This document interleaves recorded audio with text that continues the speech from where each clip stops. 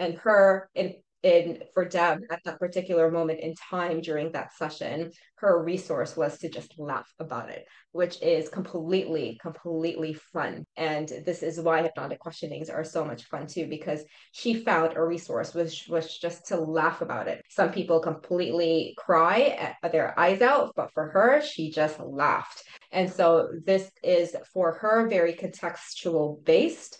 At this moment in time, she needed to process through laughter so that at the end she came out to have this wonderful transformation of just laughter, freedom, and lightness. A great gift to give our client. Great way to end our session, and leaving your sessions in this note. Can you imagine how much impact that is with your clients moving forward?